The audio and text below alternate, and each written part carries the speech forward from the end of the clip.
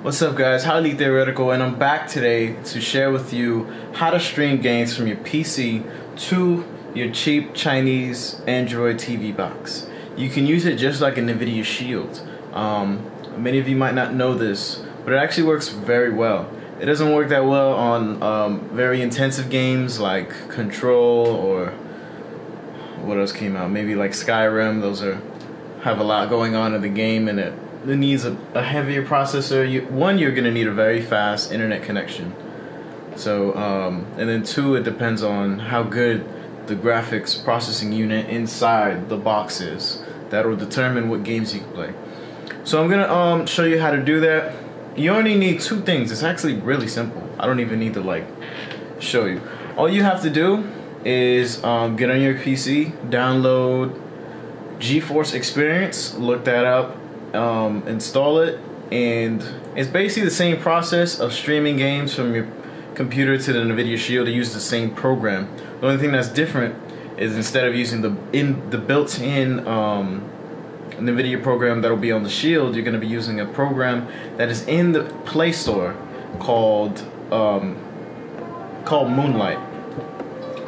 So right now I'm gonna activate Game Stream on GeForce Experience on my computer.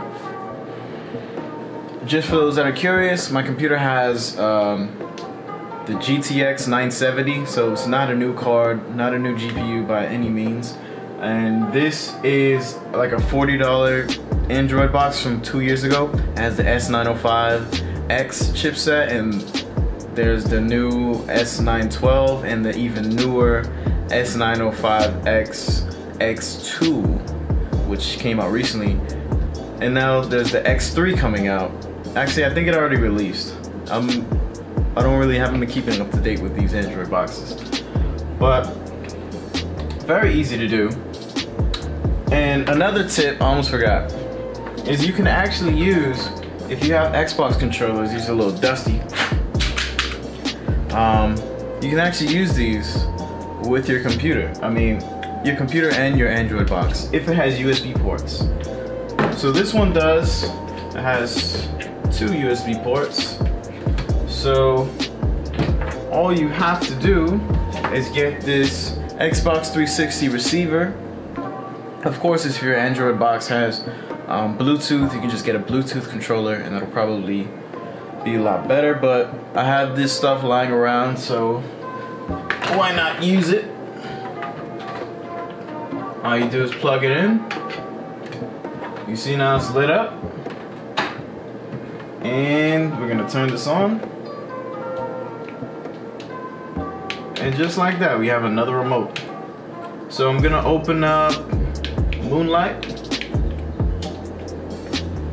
You won't find many, if you were wondering, you won't find many S905X boxes that'll have this experience.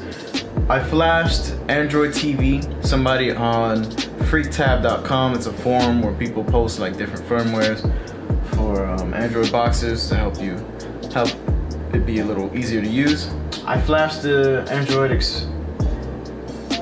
TV experience on this, so that's why it looks like this instead of the ugly, disgusting UI that they normally come with.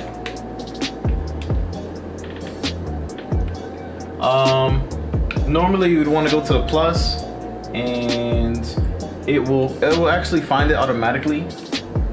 Actually, you won't need to do the plus. It will look just like this once it recognizes your computer. If it doesn't, then you could just type in the IP address of it manually. It should be in the settings somewhere. So let's run a few tests. So I'm gonna run a 2D game, or it's actually a 2.5D game. My friend Pedro never actually played it, but it looks really fun. I have these games running. You could change the settings. You could change all the settings. You could change it to, you can lower the resolution if you're dropping frames. So I have it at 1080p right now, but you can stream it at 720 or less. You can change the bit rate, which is basically the quality. So you can make a bunch of adjustments to make sure that you're getting the best experience. It's a trade-off though. Like you might want to sacrifice quality for performance, but if you just have fast internet, a good GPU in your device, and a good computer, then you could probably max everything out and it'll be fine. So let's run a new game, bananas. So this monitor is running the X96, and this monitor is running my computer. I have all the information here. I'm rendering at almost 60 FPS. It jumps around, and that is the receive time is basically the delay. So I tried to play Soul Calibur with my friends. It was awful because the inputs were very delayed, so it was very hard to play a game that requires like fast reflexes. Let's try this.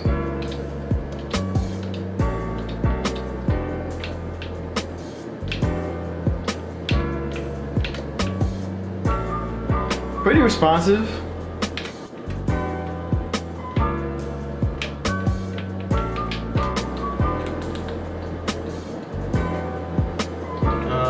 Dang, the door's locked. Alright. I mean, it's not perfect, but it's responsive enough. So I'm not sure what it would take. I would imagine I just need a better GPU to run more intensive games, because as you can see here, frames dropped by network is at 0%. So that means my internet is the problem, and it has to be the box or the software. Alright, on to the next game. Sekiro is a very recent game. It's very graphically intensive. Alright, so we just loaded up Sekiro, and the delay is a lot bigger than my friend Pedro. It's a lot longer delay, as you can see. And you can even see on the PC how much.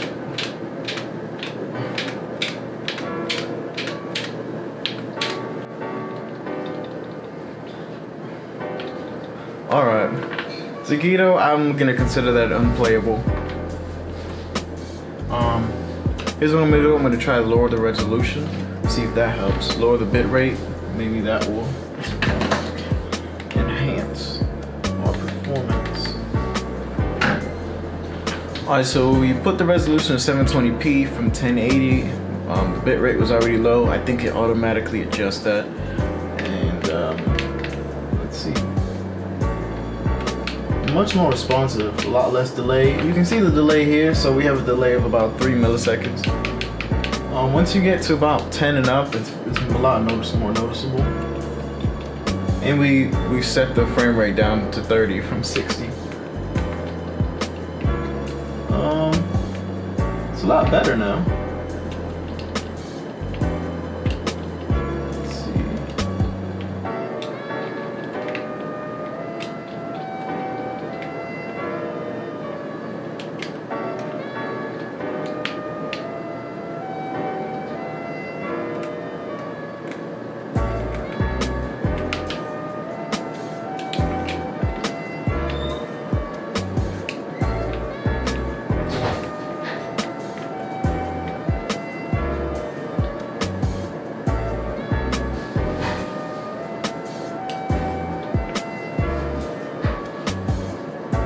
Good job, bud. Oh, you got me. Alright, so now it's definitely playable. We just have to make some adjustments. On to the next game. Alright, now we're running Control, and seems to be working pretty well. Pretty responsive.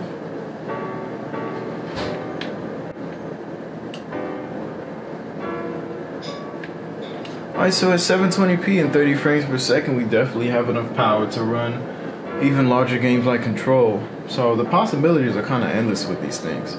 I mean, if you have a higher end device, like something with a more powerful GPU in it, I'm not sure what TV boxes do, but then I would imagine you will be able to run your games at a higher resolution and a higher frame rate.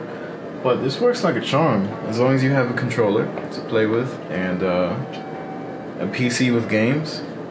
an Android TV box, you're good to go.